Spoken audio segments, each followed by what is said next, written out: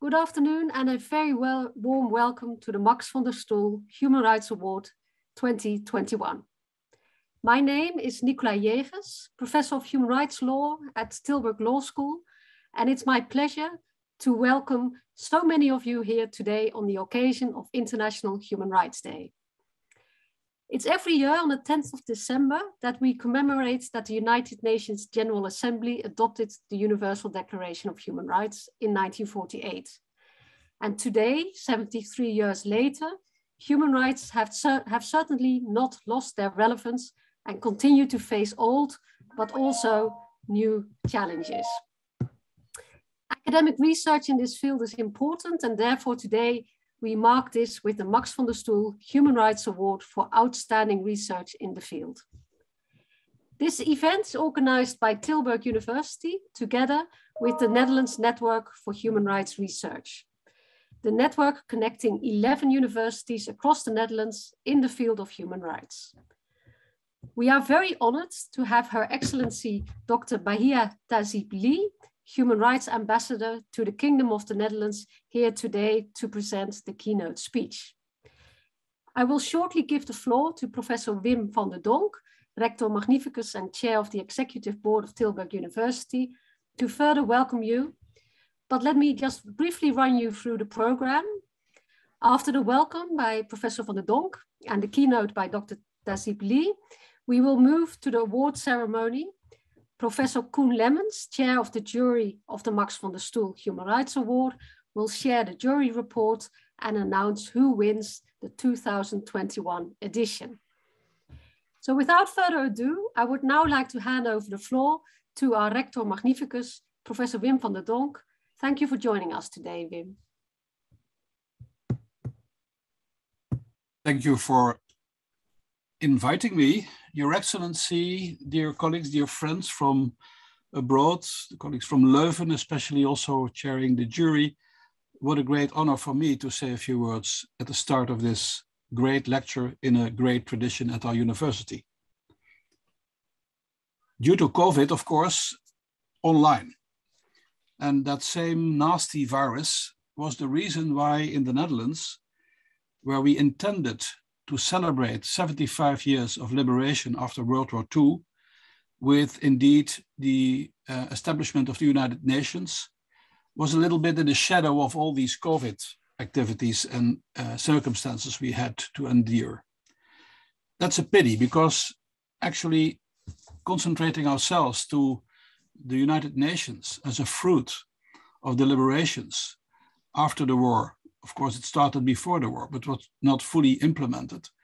That is a pity, because I think we need, in this context, especially from the viewpoint of human rights, not and never underestimate how important this has been in our world, who now is more and more uncertain, it seems.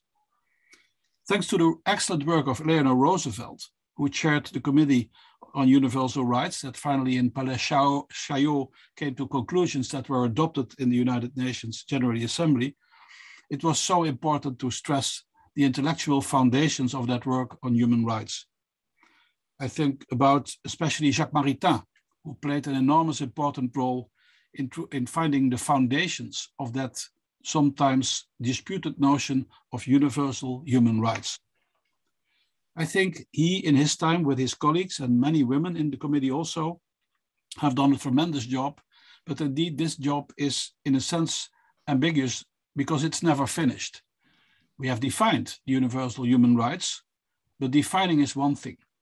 Making sure they are obeyed and inspired time and again by all those citizens that have to adopt the notion of human rights in their own behavior, in the way we look upon states and powerful people. It's so important to stress time and again the notion of universal human rights. And this can also be done thanks to excellent research that is done in our time too, when new endeavors are there. The traditional uncertainties of conflict and war, but also the new vistas of digital societies which invite us to think anew in what that time frame we should adopt on new insights of safeguarding human rights. So the theme has never ceased to be important. I myself had the honor to sometimes meet Max van der Stoel when he was in our law school when I was still actively working there decades ago, in a sense. It was such an inspiring man. And it's such a good tradition. And we are so proud of that tradition at our university that we still have this lecture tradition. Because I think committed to a global community, feeded by the values that are cherished also in the tradition of our university, is a job that we should never give up. So, Your Excellency, we are thrilled to listen to your contribution in this extremely important series on lectures on human rights to honor Max van der Stoel, but furthermore, and more importantly, I would say also to take this important subject on the central stage of the agenda of the scientific community, the scientific of the international and global community. It's so important. Thank you so much that you have accepted the invitation to speak in this lecture series. And with no further ado, I think, Nicola, I give back the word to you because you are the chair. Thank you for having me, and I will listen with great interest to the Excellency. Thank you so much, Professor van der Donk, for your words and for setting the stage. I would like to introduce Her Excellency, Dr. Bahia Tahzib-Lie, the Dutch Human Rights Ambassador. And in this capacity, she promotes human rights around the world on behalf of the Kingdom of the Netherlands. Previously, Dr. Tahzib-Lie was the Dutch ambassador to Qatar, the Minister of Foreign Affairs Special Envoy for UN Affairs, and the Private Secretary to Her Majesty the Queen. So the title of Dr. Tahzib-Lie keynote today is Education Lasts a Lifetime. Let's give human rights a greater place in the classroom. I'm very much looking forward to it. Thank you again for joining us, Madam Ambassador, and you have the floor. Thank you so much. Good afternoon, everyone. Thank you for inviting me to speak here today. It's great to be connected online to so many of you for this special event dedicated to International Human Rights Day. Right now, I'm speaking from the Ministry of Foreign Affairs in The Hague, a ministry that Max van der Stoel headed twice in the 1970s and 80s. That was years before I joined the ministry, yet his influence can still be felt today. Max van der Stoel was the first foreign minister to place human rights at the core of Dutch foreign policy, a priority which I'm proud to say has been upheld ever since. It is therefore a great honor for me to deliver today's lecture and pay tribute to this legendary figure, a human rights champion for so many people around the world. 3 decades ago, I had the special privilege of working with Max van der Stoel when he was a state councillor at the Dutch Council of State. In fact, he was the person who motivated me to try and make a difference on human rights by pursuing a diplomatic career. I made that decision 25 years ago, and I've never regretted it. Because as a diplomat, I have so many opportunities to help improve observance of human rights and to fight injustice all around the world. I've learned that this requires many different approaches. As Max van der Stoel used to say, there is no fixed recipe for government action to combat violations of human rights, because those violations are different in nature. Sometimes you have to use quiet diplomacy, working behind the scenes. Other times you need to protest or apply heavy pressure. Since September 2019, I've been working as the Dutch Human Rights Ambassador, striving to improve the human rights situation worldwide. You might think I spend all my time responding to human rights violations, but my work involves much more than that. An essential part of my job is actually going out and talking to civil society organizations, human rights defenders, human rights victims, and young people. The stories that are shared during these interactions can sometimes be distressing, but listening to other people's experiences is a necessary eye-opener if we want to better understand the human rights challenges they face. And the stories people tell bring their determination and courage to light. These stories can be so moving, and they're important in raising awareness about the meaning of human rights, both close to home and further afield. What's more, these stories inspire people, especially young people, to make sure they know their rights. They empower them to make human rights part of their daily life. So that's what I would like to talk to you about today: storytelling and giving human rights a greater place in the classroom. Distinguished guests, when I was 16 years old, I watched a music video by a Canadian music artist that has affected me ever since. It was about the real-life story of a brave Iranian girl. Her name was Mona Mahmoudnejad. You can see her photograph on your screen. Mona was a young, dedicated high school student with beautiful green eyes and long, dark brown hair. She too was 16 at the time. One evening in October 1982, she was studying in her room for an English test when suddenly 4 armed Revolutionary Guards entered her family home. The guards blindfolded her and took her to prison by force, where she was subjected to interrogation and verbal abuse for hours on end, all because of her religion, the Baha'i faith. The guards threatened to kill her if she did not renounce her faith, but Mona stood firm and stayed true to her beliefs. 8 months later, in June 1983, the prison guards took her together with 9 other Baha'i women by bus to a nearby field. One by one, the women were hanged. After Mona's execution, reports emerged of how she had maintained her dignity to the very end. She was the last to be hanged.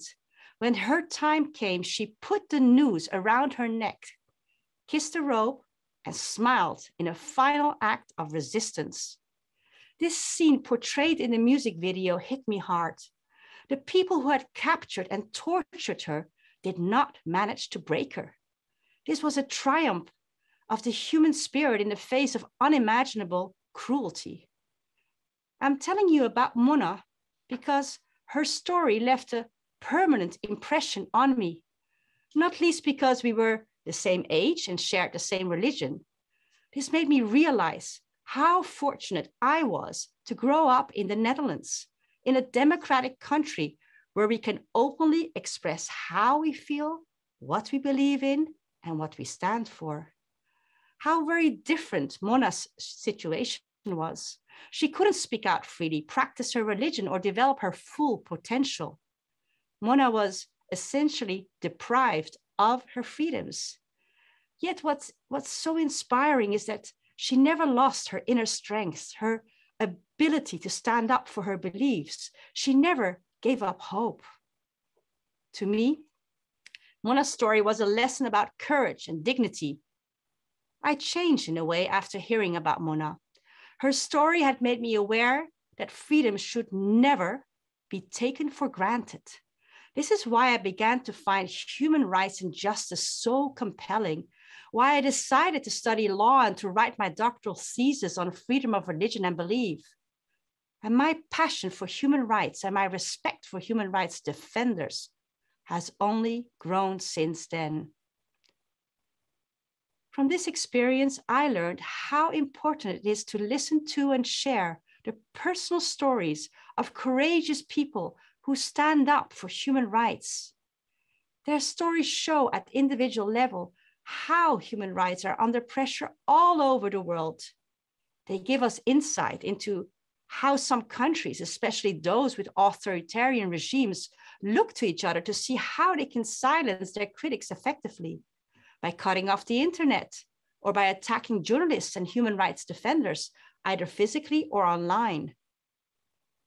Listening to their stories also helps us realize how fragile our own human rights are. They remind us that we ourselves could potentially be the human rights victims of tomorrow. It could be me, it could be you, it could be any of us being intimidated, threatened, arrested, beaten, or tortured, or having our families targeted. Realizing this can make us even more committed to achieving change for others. After all, as John Cotter, a professor of leadership at the Harvard Business School, aptly said, we can learn best and change from hearing stories that strike a chord within us. That is so true. That is the power of storytelling. At the same time, stories also fill us with hope. They show us that people whose rights are violated still believe in humanity, no matter how great the obstacles they face. Norma Librada Ledesma, a Mexican whom I met at the UN in Geneva, told me about how she became a human rights activist after the disappearance and cold-blooded murder of her innocent daughter, Paloma. I could see and feel the pain and grief in her eyes. At that time, her daughter was the same age as my eldest daughter, 16 years old. It made me wonder, what would I have done in her situation? I'm not sure. But do you know what Norma did? She founded the organization Justice for Our Daughters because she knew all too well that her daughter's death was not an isolated case in Mexico. According to the UN, around 10 women are killed in Mexico every day. That's why Norma decided to offer people legal advice and support in cases of murder, trafficking, and kidnapping of women. So far, she has supported over 200 investigations into cases of feminicide and disappearances.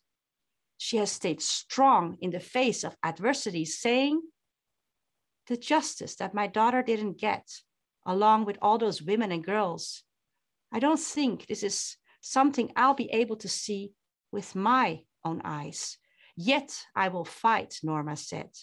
I will continue fighting despite my situation, despite the threats, for a life of freedom, for a world of freedom, and for a world in which women can live free. Precisely because of the stories of human rights defenders like Norma, I'm convinced that fighting for human rights will never become a thing of the past.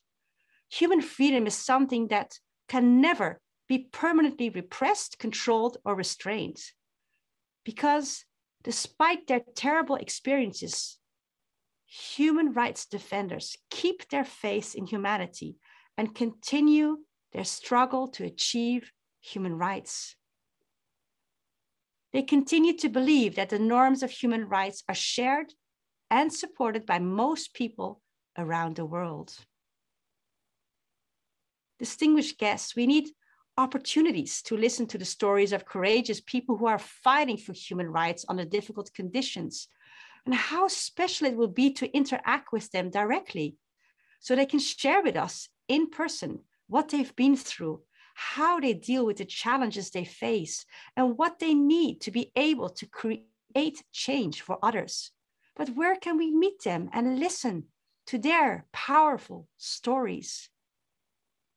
We have one possibility through the Dutch Shelter City program, which gives weary human rights defenders a chance to take a rejuvenating break in another country, so we can meet them during the brief time that they spend in a shelter city.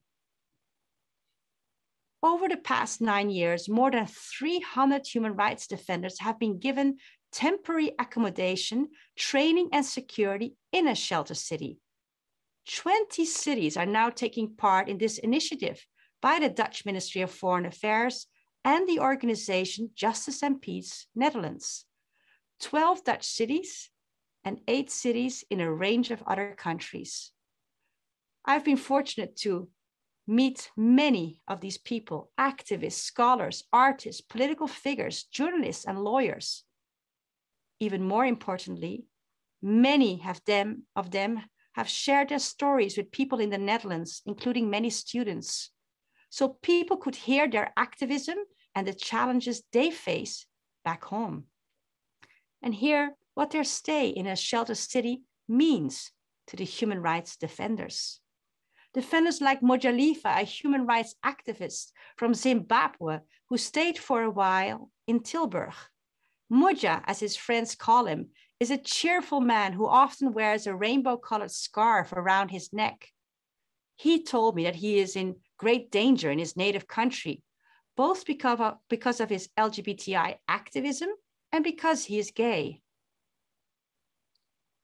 I have worked with people who disappeared overnight, Moja has said. I always wonder when they will come for me.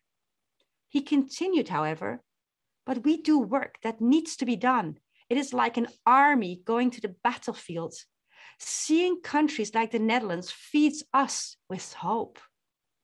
Following his time in shelter city Tilburg, Moja was able to return back home with renewed energy and determination to continue his work despite the danger it involves. And then there's David, a human rights activist defending the families of missing persons in Mexico. David constantly needs to be on the lookout for the drug cartels because of his support for 120 families whose lives are missing. David has said that being in shelter city Utrecht, a safe place, is something he could never have imagined as a real possibility. Experiencing this safety firsthand gave him hope that creating a different, more secure world is possible, and that things can change in his own country, Mexico. Last but not least, let me tell you the story of Sohail, a Pakistani human rights activist who stayed in shelter city Zwolle for several months this year. Sohail was unjustly imprisoned for 10 years without either a fair trial or a lawyer. He was lucky because his sister was able in the end to pay enough money to get him released. But that doesn't mean he is safe now. So Sohail too was grateful for the breathing space that the Netherlands provided. At the same time, he looked forward to continuing his mission, defending prisoners' rights with renewed strength back in Pakistan. As Sohail says, I am here to heal myself and to help others. The experiences that Moja, David, and Sohail shared with people in the Netherlands made many of their listeners, especially young listeners, appreciate the significance and necessity of the work that these activists do back home. This shows how human rights defenders' stories can foster dialogue between people who might not normally cross paths. This is why in my own work, and especially in my outreach to young people, I use storytelling to encourage dialogue on human rights issues, especially through film, because visualization is so effective at helping us understand a reality very different from our own and empathize with the people who live it.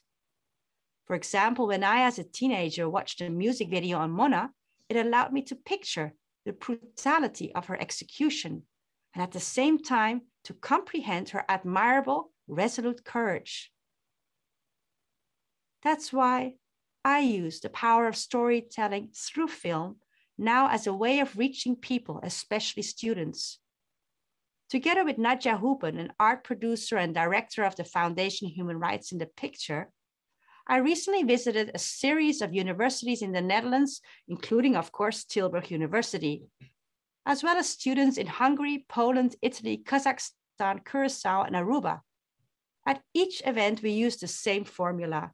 We began by watching a human rights documentary with the students, either in person, in hybrid settings, or online.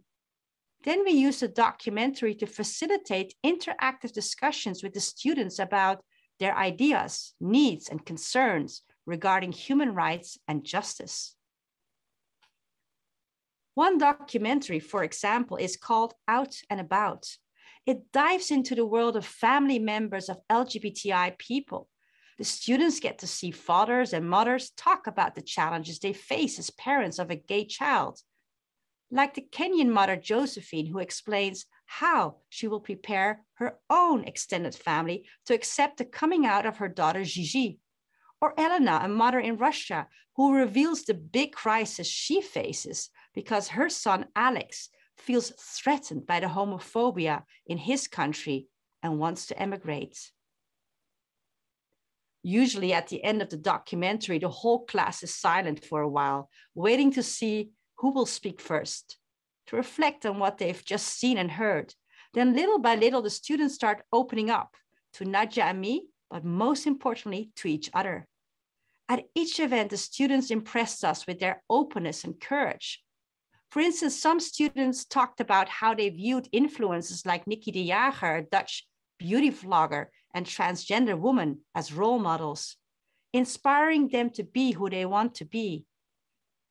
At one university, several students showed support when they found out one of them was gay. Some placed a hand on the fellow student's shoulder. Others wept when hearing about their awful experiences. In a discussion at one European country's university, students were particularly worried about their government's hateful rhetoric towards LGBTI people. Yet despite these concerns, one of the students courageously revealed to his classmate that he is in fact gay.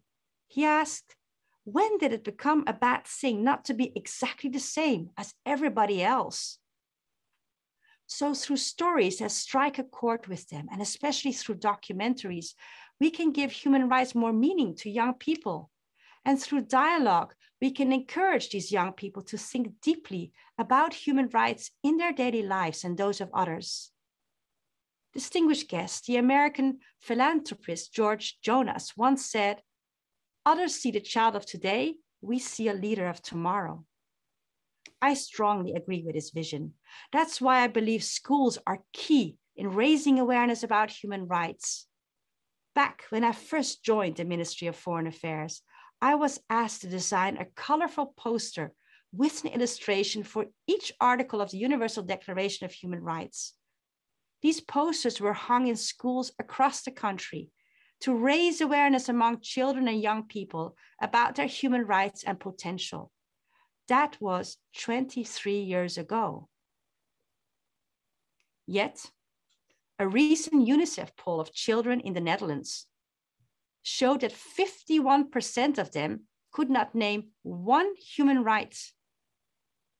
13-year-old Quinty, for instance, said, "I think I once had a lesson about it in history." Then something was said about human rights. And 14-year-old Rowan commented, "We did have a lesson about human rights, but I don't really remember it." This lack of human rights literacy among children is alarming. If young people are not aware of their rights and other people's rights in society, how can we expect them to stand up for human rights, let alone make a difference in their neighborhoods or cities, not to mention other countries? As Eleanor Roosevelt said, universal human rights begin in small places close to home. And let's not forget that young people are especially good at spreading knowledge, skills, and habits to others. They will take what they've learned from their schools and playgrounds into their homes and beyond, into their communities and societies as a whole, making their societies part of a global human rights community. That's why I'd like to call on you all today. Go back to school. Let's be more active in bringing human rights into the classroom so we can invest more in young people's knowledge and work together to increase human rights literacy. We can do that on a day like today, International Human Rights Day, the 10th of December. But I think it would be even better for us all to visit schools and universities during a special dedicated week culminating on International Human Rights Day. We could turn this Human Rights Awareness Week into a national or even global Human Rights Week and repeat the campaign every year, so we can truly start a chain reaction and inspire more and more people to join in the Netherlands and around the world. Just as Global Money Week was successfully introduced 9 years ago in every region of the world, a week every year when professionals go back to school to make children more financially aware and teach them the skills, attitudes, and behaviors they need to make sound financial decisions. Since its inception, Global Money Week has reached over 53 million children and young people in 176 countries worldwide. So why not duplicate the success of Global Money Week for human rights by launching a Global Human Rights Week, a week in which we all participate? Academics, activists, practitioners, judges, lawyers, parliamentarians, diplomats, students, anyone who is passionate about human rights. Wouldn't Human Rights Week be a refreshing and inspiring opportunity for interactive dialogue with children and young people on human rights issues? To listen to their ideas and aspirations about human rights and learn about their concerns, needs, and vulnerabilities, just as I experienced on my tour of universities. These interactions can stick with them for the rest of their lives and with us. We can tell children, for instance, about the rights and freedoms enshrined in the Universal Declaration of Human Rights and talk with them about what these rights mean in their lives. We could discuss one or more rights in greater detail, and in particular, why these rights are important for them and everyone they love. We could talk about situations where children have seen or heard people enjoy, deny, or demand human rights. Or we could ask if they have ever stood up for their rights or the rights of others. There are so many possibilities. Above all, I'd like to encourage everyone to share impactful stories with young people. We can use our own stories or the stories and experiences of courageous human rights defenders whose lives are under threat, of inspiring human rights icons, and of vulnerable people in need. So we can speak to young people's hearts and minds and motivate them to integrate human rights into their thoughts and actions. We can also share stories by showing students documentaries or plays, followed by discussions, or listen to music or read poetry. We can simply be creative in our interactions with young people. Distinguished guests, I hope all of you will support my call and join me in taking part in Human Rights Week next year to give a voice to the marginalized among us, to help raise awareness among young people, and to make Human Rights Week as big a success as Global Money Week. This is something we can do for all the brave human beings like Mona, who have given their lives for human rights, for the countless people who continue to show courage and resilience and refuse to lose hope, like Sohail, David, Norma, and Mojalifa, and for all those who have stood up for human rights, like Max van der Stoel. Because in a world where human rights are being violated in so many places, both online and offline, it is never too late for people to realize why human rights matter and to stand up for those rights, both close to home and further afield, as long as we all contribute. So let's launch Human Rights Week and all go back to school every year. Let's share stories and promote the crucial commitment the world made on this day 73 years ago to the idea that all human beings are born free and equal in dignity and rights. Thank you. Thank you, Madam Ambassador. Thank you for providing us with so much inspiration and food for thought and insights into the important and challenging work that you do. And thank you also for giving us this call for action to establish a Human Rights Awareness Week. Among the participants here today are many students, also from my class, and they're from all over the world. And I know that no doubt they will take back home your call to action. So thank you. Thank you for your inspiration. Given the online setting and the number of participants we have today and our full program, we unfortunately cannot continue a discussion, but I do hope we have the opportunity to continue the conversation and your inspiring ideas when we have the opportunity to meet again in person, I hope, really soon. So thank you. The lecture by Dr. Tahzib-Lie will be available online on the website of the government of the Netherlands, and Studium Generale will also make the video recording of this event available online next week. So let us now turn to the last part of our event, and no doubt some of you will by now have become increasingly nervous. So who will win the 2021 Max van der Stoel Human Rights Award? For this part of our program, I would like to give the floor to Professor Koen Lemmens, Professor of Human Rights Law at the Catholic University of Leuven and chair of this year's jury. Professor Lemmens, you have the floor. Okay, thank you very much, Professor Jägers, and welcome to all of you. I hope you can hear me. So in 1995, Tilburg University introduced a Human Rights Award for outstanding academic publications in the area of human rights, with a view to draw more attention to this field of study in academic research and education.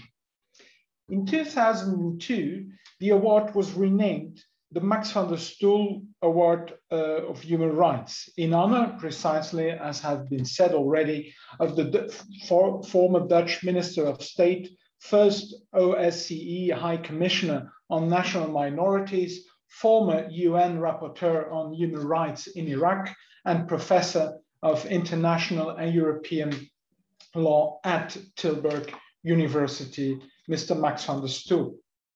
In 2019, it was decided that Tilburg Law School and the Netherlands Network for Human Rights would jointly organize the Max van der Stoel Human Rights Award on a biannual basis starting in 2019.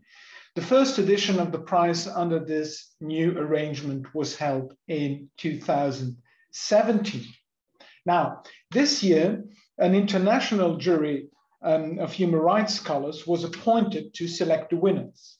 The jury was composed of the following members: Professor Jos Duté, who is Professor of Health Law at Radboud University in Nijmegen and Commissioner at the Netherlands Human Rights Institute in 2010 to 2019. There was Professor Liesbeth Leenzaat, Professor of Practice of International Law at Maastricht University. There was Dr. Eva Rieter, Assistant Professor and Senior Researcher in International and European Law at Radboud University Nijmegen, and myself, Koen Lemmens. The award is conceived as an incentive for young researchers, and nominations are limited to graduate, pre-doctoral and postdoctoral researchers. Nominations, that is important, can be submitted by all schools and institutes linked to Dutch and Flemish universities, as well as by the TMC Asser Institute in The Hague. So this is, so to say, the Human Rights Award of the Low Countries. The award is presented in two categories. Category 1 is the best doctoral dissertation, and category 2, of course, is the best non-dissertation in the academic context, which means that we hint at master thesis or papers published in academic journals. In order to have been nominated this year, doctoral dissertations must have been defended between the 1st July 2019 and the 1st of June 2021. Manuscripts in the second category, so the non-dissertation and academic texts, must have been defended or published between the 1st of September 2019 and 31st on August 2021. Only texts written in Dutch or English were considered. Now, as to the nominations, we got 20 nominations that were received. 11 doctoral dissertations entered the competition under category 1, and 9 manuscripts entered category 2. Nominations came from 10 Dutch universities. University of Amsterdam, de Vrije Universiteit Amsterdam, Erasmus University Rotterdam, Utrecht University, Maastricht University, Tilburg University, Leiden, Radboud University Faculty of Law, Radboud University Faculty of Management, and Groningen University. There were also nominations coming from Belgium universities, the University of Antwerp Faculty of Law, the University of Antwerp Institute of Development Policy, and Ghent University. What were the selection criteria? So in assessing the submissions, the jury followed the selection criteria, which conceive of human rights in a broad sense to include civil and political rights, as well as social, economic, and cultural rights. The criteria also allowed for works addressing the rights of groups, for instance, through the lens of gender, age, or ethnicity, or human rights in specific situations, such as in emergencies and during or after violent conflicts. The criteria further indicate that studies can be submitted on human rights procedures, institutions, and other forms of implementations, monitoring, and enforcement. Finally, submissions may be theoretical in nature, or they can be based, of course, on empirical research. Now, the jury held its deliberations online on the 11th November 2021. They were also happy to have the assistance of the academic coordinator of the Netherlands Network of Human Rights Research, and that is Dr. Leon Castellanos Jankovic, who's present also, I see, and thank you, Leon, for your precious aid. Now, of course, you're all waiting for the awards. So applying the criteria I just mentioned, the jury decided to award a prize of 3,000 euros for the best doctoral dissertation and a prize of 1,500 euros for the best non-doctoral academic text. And so the prize winners are the following. Category 1, the prize for the best doctoral dissertation. Dr. Yusra Benfiki, the University of Antwerp, was awarded the prize for the best PhD for her dissertation titled Reasonable Accommodation in Education, an integrated human rights approach on the basis of the right to equality, inclusive education, and freedom of religion, defended at the University of Antwerp. The jury's decision was unanimous. According to the jury, the work of Dr. Benfiki is a very convincing testimony of scientific competence in terms of methodology and analysis. Moreover, it is a book that challenges readers to react, to agree or not to agree, which therefore engages with its audience in a meaningful way. According to the jury, Dr. Benfiki is aware of the importance of stories and the question from which perspective and how they are told. That's also what the ambassador somehow illustrated here today. And how much this also plays a role in legal science and her own position in it. The added modes of critical analysis are not invoked as an afterthought, but instead develop on an integrated human rights approach. The approach taken in the book is astute, transparent, and courageous. The legal technique and interpretation is moreover very impressive, and the use of sources was excellent. So congratulations, Yusra Benfiki. When it comes to category number 2, the prize for the best non-dissertation in an academic text, here the jury found Katie Pentney from Leiden University was awarded the prize under category 2 for her master thesis, Tinker, Tailor, Twitter, Lie, Government Disinformation and Freedom of Expression in Post-Truth Era, submitted to Leiden University. She will receive, as indicated, the 1,500 euros in prize money. The jury was of the opinion that Mrs. Pentney's thesis topic is very timely and relevant, and that her work contains a clear analysis.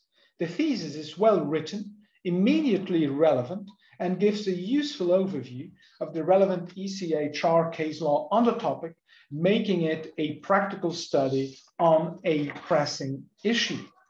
And that were the conclusions of the jury. I think I can congratulate both winners once again on behalf of all the members of the jury. I'd like to add that it was a pleasure. I'm speaking for myself, but I'm quite sure that this is backed by the fellow members of the jury. It was a pleasure reading all the works. They were of great quality, and it's always a wonderful experience to see how in these low countries human rights research is done, and the level and the general quality is impressive. Thank you so much to all the participants. Thank you, Professor Lemmens, and thank you so much for all the work of the jury, so also to the other jury members. Congratulations, Dr. Benfke and Ms. Pentney, with winning the 2021 Max van der Stoel Human Rights Award. I'm putting you on the spot a bit here, but perhaps I can invite you to very briefly respond. If you would like to do so, could you turn on your camera? And I think you've been unmuted. So perhaps first I can give the floor to Dr. Benfke. Yes. If you are welcome and congratulations. Thank you. Thank you. I'm a bit startled. So I'm going to try and gather my thoughts. First and foremost, I want to extend my gratitude to everyone involved in the award, from the institutions, the Netherlands Network for Human Rights Research, the Asser Institute, Tilburg University, the distinguished members of the jury, but also definitely the people that have supported me throughout my dissertational journey, which has been, of course, sometimes tenuous and arduous and difficult, and without whom I would not have continued on. I think first and foremost of my excellent supervisor, Professor Wouter van den Hole, the excellent members of my jury, some who are also present here today, Professor Eva Brems, Professor Laurie Beeman, and others, friends and family, of course. I think what I would maybe like to add is that I agree very much on what has been said about storytelling. In the beginning, it was also mentioned that there's not only the importance of defining human rights, but also more than that. If I would, the 2 cents that I would like to share today is maybe what I tend to observe is that we often focus on the rights part of human rights, and rightly so, pun intended. However, we should, I think, also equally interrogate our notion of the human, and not only focus on the rights part of human rights, but on the human. What and who do we understand as human, and who is left out of that abstract universal notion of the human? I think many of the human rights violations today are in essence not only about not only about not respecting rights, but about not seeing the human rights subject as fully human. And I think that ties in with the political and ideological history of the Western conception of human rights. And I think that is, while we celebrate the 10th of December, we should also pause and reflect on that. And I don't believe we can make real headway if we don't really disrupt and question the categories of the human, and how it has been historically conceived, and which groups have not been part of that human. And I think that very much ties in, and that's I promise the last thing I would say, because people are not like, she probably knows what she's saying, but I'm really not. But the last thing I want to say is that in turn ties in with storytelling, like Her Excellency Dr. Bahia Tahzib-Lie said, because in our stories, we portray the other in a certain way. And as long as we don't tell different stories, we will keep on othering certain subjects, also in the human rights field. And I think both in my capacity as a human rights lawyer and as a poet and a writer, my mission is to disrupt those categories and help us reimagine and find new and better ways of relating to one another and the world. Thank you once more. I'm deeply, deeply honored and humbled. And I wish we were together to celebrate in real life, but I'm more than happy to do it this way. Thank you once more to everyone, to all the other candidates as well. I don't really feed much of competition anyway, and I am sure that they were equally interesting and have equally contributed to the academic debate. So many thanks again. Thank you. Well, thank you. Thank you for sharing your thoughts also. And congratulations again. In real life, of course, we would have now given you a big bunch of flowers. So I think, unfortunately, you'll just have to imagine the virtual flowers in this case. Perhaps very briefly also, Miss Pentney, are you here? And can we sort of put you on the spot to give a brief reaction to the fact that you have won the second category of the Max van der Stoel Human Rights Award? Yes, I am here, and I am very honored to be here and so honored to have been chosen. So thank you so much to the members of the jury, and I'm sure you had a number of excellent options to choose from. So I'm so humbled that you selected mine. And just very briefly, I have to thank Professor Tarla McGonigal, who was my supervisor and who I would not be here without. And I had a number of excellent professors as well when I did the master's program at Leiden, who really informed my thinking and shaped the thesis in such a meaningful way. So my thanks to them, and thanks to you and to the Netherlands Network of Human Rights and to the University of Tilburg for organizing the event. I know it's not ideal to be online, but I'm very hopeful we can be in a room together very, very soon. But I really appreciate the event going ahead and recognizing the value of studying and researching and thinking critically about human rights. So it's wonderful to be a part of this community. So thank you so much for this recognition. Yes, thank you. Thank you so much. And congratulations to both of you again. I hope this also inspires the students that are here today. Perhaps in 2 years' time, we'll be able to award the Max van der Stoel Human Rights Prize to you for the thesis that you are now currently probably in the process of writing. So thank you all. And that brings us to the end of today's event. I just have a few short final remarks. For the students among us, please note that if you have participated in this event, this counts towards the Studium Generale certificate. And as I said, the Studium Generale will also make this recording available online in the YouTube channel of the university next week. I want to just briefly thank a few people that made this event possible. First and foremost, our jury members, Professor Lemmens, Professor Dute, Professor Lijnzaat, and Dr. Eva Rieter, for undertaking this huge task of reading no less than 20 nominations and selecting such excellent winners. We owe you great gratitude. Thank you. I would also like to thank Miriam Kouwenberg of our support office and Annelie Koster of Studium Generale. And a special thank you goes to the team of the Netherlands Network at the Yasse Institute, Leon, Hannah, Merel. Thank you for all your excellent support throughout the year. And finally, thanks to everyone for attending here today. I wish you an inspired Human Rights Day, and I hope we get the opportunity to meet again in person in 2 years' time for the 2023 Max van der Stoel Human Rights Award. Thank you all and goodbye.